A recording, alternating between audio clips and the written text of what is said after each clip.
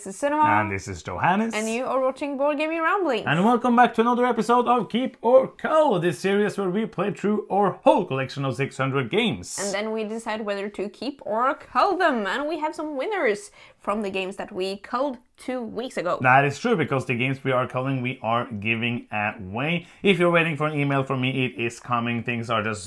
Life is just going pretty fast and things are happening. So the games are going out to you. It might just take a little while before it happens.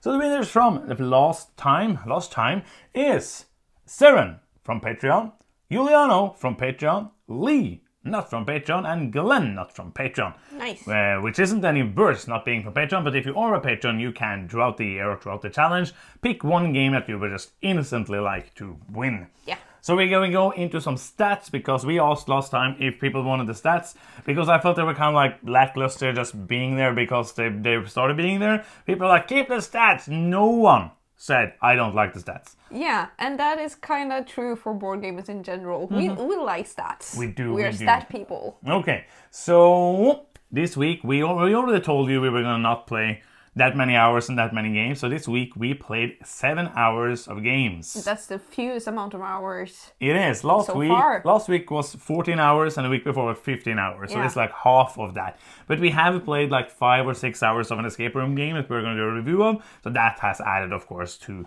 that playtime, but not for the challenge. This week we also played 9 games, but you also saw last week was also 9 games, but those were then obviously longer games because they took 14 hours. These took only 7 hours. Yeah. And one thing people ask about is how far are we along in the challenge? Yes. We have now played 149 games in the challenge. That means that we are almost, like if you play one more, we're at 25%. That is cool. In 2 months. So, but we are at 25% when it comes to games. Yeah. And not when it comes to time. No, because we have played many shorter games to basically inflate the numbers at the beginning here. Like we played 10 games in the first day of the challenge. Make ourselves feel better. Yeah, and then we play Star Wars Rebellion, which takes 5 hours, and that's gonna add a lot to that as well. So the last thing is gonna be, how much did Sunniva win? And this week I am the winner. You are? Yes, because you won 3 times and I won 6. Oh, you crushed me.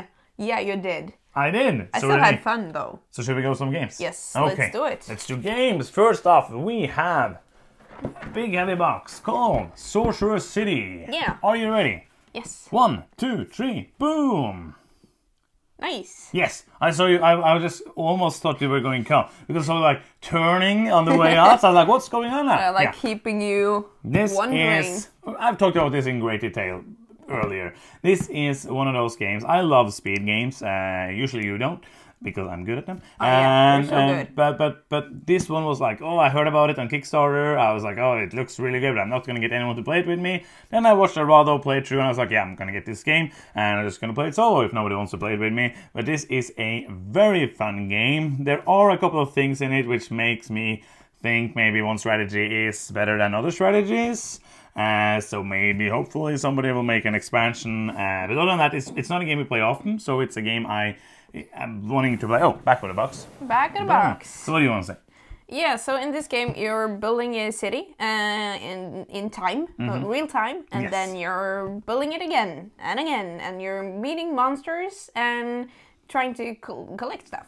I think the monsters are really cool.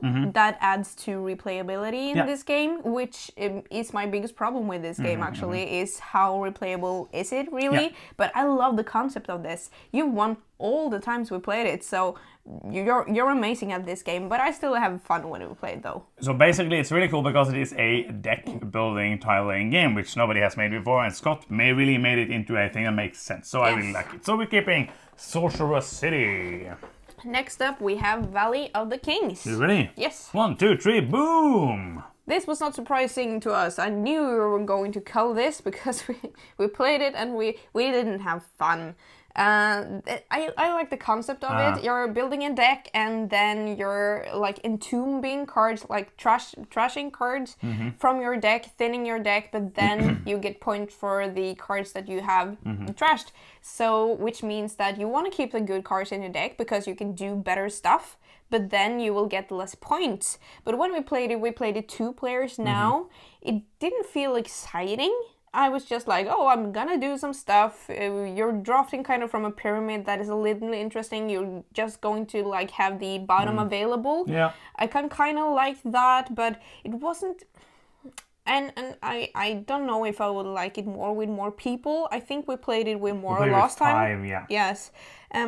Which meant that I had more of this, oh, I need to do this now. I have got this rush feeling. Here, when we played 2-player, I just was like, oh, I can do everything I like. This is not exciting. And I've even heard a game is best at 2 players, maybe 3, because this was just really repetitive, just doing the same over, and it just took forever. Yeah. And it wasn't really exciting. And if somebody gets like a super good combo, like you got like a combo which was just insanely good, then there were no reason for you not to just do that combo over and over and over and over and over again. Just get new cards to entomb them and just do that combo. And why is that fun to do for an hour? I don't know. So we're calling this. This is getting cold. Next up, we basically playing another deck builder. Yes. Valley of the Kings. No, that is... The last one was Valley of the Kings. This is Mystic Whale. And now we played Dominion. Okay, you ready? Yes. 1, 2, 3, boom. This is a nice game. Yeah, I was ready to call it before we played it. Yeah, I was too. Because that is really fun, because there's many games where you're like, oh yeah, I'm done with this game. And then we played it and I'm like, okay, we're going to get some expansions for this. Yeah. Because this is a very, very fun game. And especially like there's many expansions. I've heard they are good, especially a few of them. And I feel like I'm done with the base game. I need some new mechanisms, some new stuff added in here. But the core concept of this is just really fun. 2 players just flow so well by. Like after playing Valley of Kings, it's like this is where it's at. This is very, very good. Really enjoy it. I was also ready to cull this, and I was just like, oh, we forgot back on the box. Oh, it's that good. Oh, I can't kill this. Darn it. It's so simple, but yet I get this really addictive feeling to oh, I want to go again. And I like the card crafting system. I think I'm ready to get some expansions for it as well. Yeah. Yeah, and this is one where we played it. I wanted to play it again right away because it is so much fun. I agree. Awesome. Next up, we have Mystic Whale. We played a game called Dominion. You might have heard of it. Yes, we did. Okay, so 1, 2, 3, boom. Yeah, I'm calling Dominion. I know we're not gonna call it though because you love the game, but I've never been a fan of Dominion. This is like the classic. What? You've never been a fan? Is this coming out now? Like no, you knew. Online after 10 years, you're like, I never liked Dominion. What's going on? I don't know you anymore. No. I like Dominion, but I'm not like a fan of Dominion. No. Do you know the difference? But I'm not like on Board Game Geek. You can be a fan of different things. I'm not a fan of Dominion on Board Game Geek. Oh, so we're calling this then. This is like the classic deck building game, and it has like 164 expansions. Yes. And a lot of variability. Back of the box, this is so full because we crammed a lot of stuff into it. We have 2 boxes. Yes, we do. And I had fun when I played it, but if I'm playing a deck builder, I would rather play Mystic Vale or other games. I think this is a classic game, but if I had my own collection without you, this would go. So, I want to keep this, not so much because I think I will play it that much, but this is one of the few of these nostalgic picks. Yeah, I know. And also because the box is just like, how would this is like 5 kilos. I don't know how to even ship this. And I don't want anyone to have my mess. Because we threw away all of the expansion boxes. That was one of the best things I ever did in my life. So if you are a person who has all your expansion boxes, stop doing that. You don't need them. Ziplocs. Because you're thinking, maybe I will sell the game. No one else wants the expansion box either. It's just, we are hoarders, board gamers. Yeah, we are. So we're keeping it? I'm saying we're hoarders while keeping a game. I don't think But the thing is, okay, I like the game. I like the game a lot. I think if I want to play it again, I would like to maybe then, like we got a new expansion, maybe try to actually play with that expansion instead of just pulling random things to get some of the new mechanisms from the last expansion we got. This is one that, like... this is one like a split personality for me. Like I think my gaming self would not miss it but my nostalgic collection, like this one was like, this was a big deal for me because this was one of the first games I got introduced to when I played Magic the Gathering and when I played Munchkin. Yeah, this was like a gateway for you into board games, wasn't it? Absolutely. I played this at school. Somebody brought them in. I was like, oh, this is a lot of fun. This might be even more fun than Munchkin. and yeah, so I want to keep it for that. Yeah, it's okay. Yeah. Okay, next up we have Underwater Cities, the only like big game we played this week. Yeah. So you ready? Yes. 1, 2, 3, boom. Great game. Yes, it is. It is you're basically like an small engine building worker placement game with cards. Has a really neat card mechanism where you play a card, and then when you if you play a card with the right color, that's the same place that you go do in a worker placement action, you get to do the card. So basically you're trying to maximize the way that you spend your cards and your actions so that you get the best amount of actions, the best possible actions that you can get. It is a bit lucky in the drawing of cards. You might end up getting the colors that you want because like and then there are actions that draws you more cards, but you can only keep 3 cards at the end of the round. And also then if you go and take an action that draws more cards, when you really want to do that other action, but you can't because you don't have the cards and somebody else gets to do a lot of bonus actions. But you did that last time and I actually won. So it's not in the end, like, because you get that engine, if you get that engine rolling, in the end, it doesn't matter that much. It's not, like, the cards aren't as important. And I'm gonna do something I don't like. I'm gonna compare it to Terraforming Mars because people do that. I don't see that comparison at all. Other than you have cards and you build a little engine, built in Terraforming Mars. That's the whole game. Here is a worker placement game, and you have that. So I don't see that comparison at all. Please explain it to me because it makes no sense. But the kind of randomness in drawing the cards is on the same level. That sometimes it annoys me, sometimes it does not. But the game is very good and I enjoy it. And that's why I want to keep it. Yeah, I agree. This is a very solid game. Like, I have been waiting a long time to play it because it takes a lot of time, it's and long. with more than 2 players, it can kind of drag. Yeah. So it was really fun to play it again, and I agree. It's like a little tight, but you make a lot of that tightness yourself by like trying to maximize from what you have on your hand. So I really enjoyed the game. Underwater Cities on the key pile. A tiny game. Odin's Ravens. Yes. 1, 2, 3, boom. This is a neat game. I really love the art style on the game and also the theme, like your Hugin, and Moonin, the 2 ravens of Odin, like racing to beat each other. And it's kind of like if you played Raycolt or Robin from Luxley, it's kind of like that because you're like saving up these combos to fly a long way fast, and you're also trying to play some trickery, like messing up the road for the other player. So I think if you're into kind of those kind of games, this is a nice 2-player game for you. I don't think it has as many similarities other than you're trying to move on a track. Moving on the track. But having the right combination of things in the right order. But it's a lot more random. Like, you cannot build up to something. Like in Raycolt, and like you're trying to build up to doing all these things at once. Here it is, I had the cards. This is very simple, and I really like it for that. But when I think of, let's play a 2-player game, this will like fall a little for us because we have so many games, you know? Yeah, and the fun thing is, like, so far we have killed, I think, 80 or 90% of the 2-player only games we have played. So it's really strange because we enjoy playing games with each other, but most of the time we don't play these 2-player only games. Yes, I don't know why, we have but it's like a lot of other games that's great with 2 also. So we are killing it. And then we're going to go into a game that you won in a competition for being so good at the game. It's called Drop It. Yeah. You ready?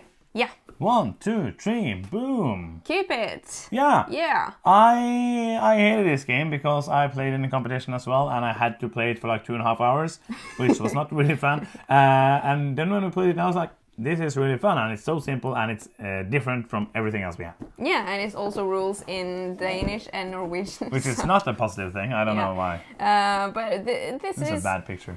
This is kind of a dexterity game. You're dropping pieces into something. Into a small box. Yeah, and trying to make like a legal move. You cannot touch the same color or the same shape, and it's kind of fun, I think. And you can You can play It's like a in teams as well. glowing endorsement on the back of the box. It's kind of fun. No, but if we call this, I don't think I would miss it. But in some, in some settings in life, you'd be like, oh, let's play Drop It. And then we don't own it and we cry ourselves to sleep. Yes. But yeah, I think like my nephew would like to play it with us, and it's like it's one of those. It's very simple, but it is a fun one. Yes. So we are keeping Drop It. We're not dropping it. Then we Then have Jetpack Joyride. Yep. 1, 2, 3, boom! No surprise there. You're so good at these stress games. This is impossible to play with you. I like the concept of the game. It's basically like based on an app, which is called Jetpack Joyride, I presume. I haven't played it myself. I played it a lot. Yes, and you're building a route through this maze with lasers with this Tetramino style pieces, and you're trying to be fast and also score some bonus points. Which I'm bad at going fast, and I'm bad at getting the points, and you're good at both of them. So that annoys me. Yeah. I think this might be one of my favorite speed games because it's so quick. But it still has a lot of different things you can do. It has a different power-ups, so if you are bad at the game, you can get some good power-ups and maybe get some points. Yeah, I think like I'm just thinking in my head, how many more of these speed games do we have? And do we need? I like this game a lot. I think it's a very fun game, but since you don't like it and the players that we usually play with don't like to play it with me, so we would keep it, and then you would play it without me, so that one of you could win. You would play like the slow-mo version where you just place one tile after each other. So it's fine. We can call it. I think it's a great game. I would not be sad to play it again, but I don't want to play it again with people who don't want to play it again. Yes, absolutely. Next up, is it Lastly? Yeah. I don't have any more. Lastly, we have this one. If you saw the junk card, if you saw the blindfold challenge I did for me, this was one of the hardest boxes to know. Like, it's just so hard to know which box this is. So I'm embarrassed. So okay, you ready? Yeah. 1, 2, 3, boom. I'm calling everything. No, I'm just stricter than you. I had fun. Or you just don't like games that I like. No, I like this. I like all of those. No, not Dominion. No, I'm just kidding. I like this. When we played it, I had fun. But then I thought I seldom play these kinds of games. Yeah. And then it's not the same game. So don't make that mistake to think that I think that it's the same game. Which game? I would rather play Drop It, for example, if I'm in the dexterity area of things, you know? Yeah. Yeah.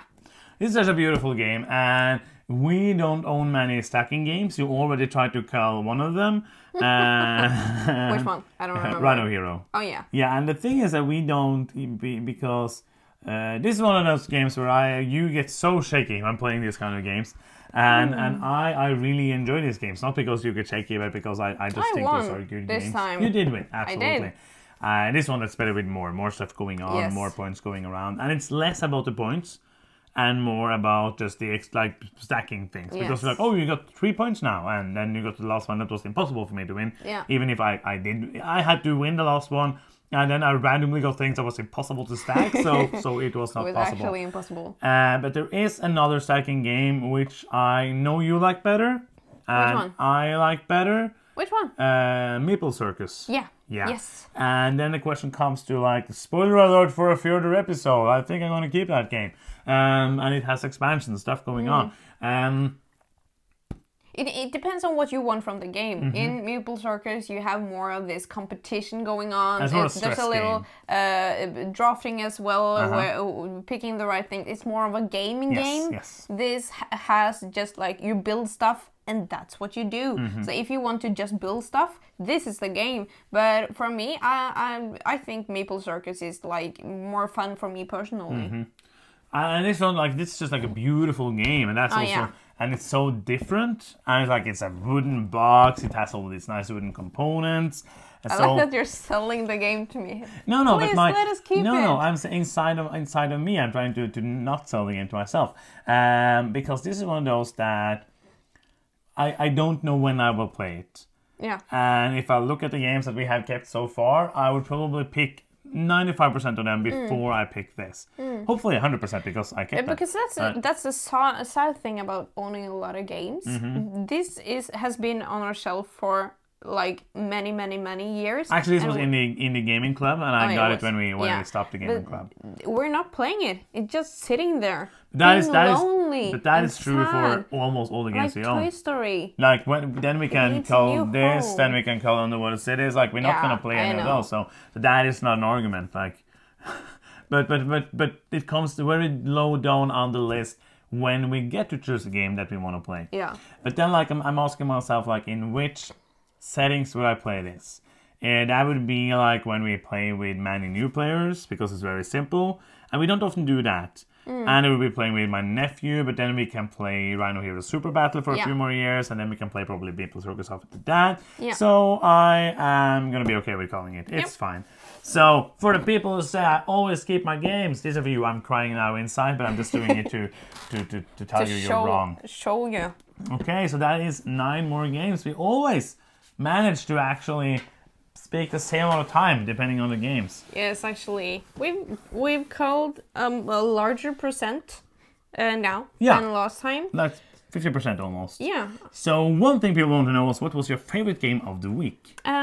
It's Underwater Cities or Mysticville. I had a lot of fun with both of them, and those were like the highlights of the week for me. I agree. They're very different, but I think Underwater Cities because this is a heavier, big game. The only one we got to play this week. Yeah. And what was your least favorite experience of the week? This one for sure. Well, the Kings. Yeah, I agree. Many people love it, but it wasn't for us. Yeah, you don't need to own all the games. And when I look at that pile, I'm very happy. And when I look at this pile, I'm just like, I will not miss it. So I think I'm happy with that too.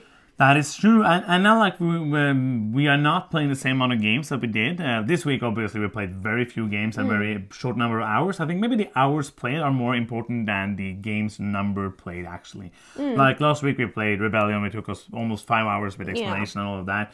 And we like it. I'm not stressing out to play many games now. I think... We do stuff for reviews as well, which also takes up some amount of time in the week. I'm curious to see when October comes and new games are released, how backed up. Yeah, that would be weird, I think. We will see, like maybe when we come up there, depending on if Essen happens or what happens this year, we don't know. If Essen isn't happen, it's going to be easier because we're going to get fewer of those new games really quickly. But maybe if Spiel happens, somehow we will probably say like, okay, we're going to do like 2 months without Kipperkel or just do like a few games because then we need to get out all of these new games at once. And then we're going to go into next year, but that's the worst thing that can happen. So who really cares? As long as people are enjoying it and we are enjoying it, it's fine. Yeah, we're having fun. We're having a blast. And that is the end of the video. Thank you so much for watching. If you are still here, please click the subscribe button. If you haven't already, it's free and it makes us happy. If you enjoy what we do and you have some money to spare, we would love it if you go to patreon.com/boardgamingramblings. Of course, no pressure. Everything here is free for everyone forever. So that's the end of the video. Thank you so much for watching. I'm Johannes. I'm Sinwa. And you've been watching Board Gaming Ramblings, and bye bye.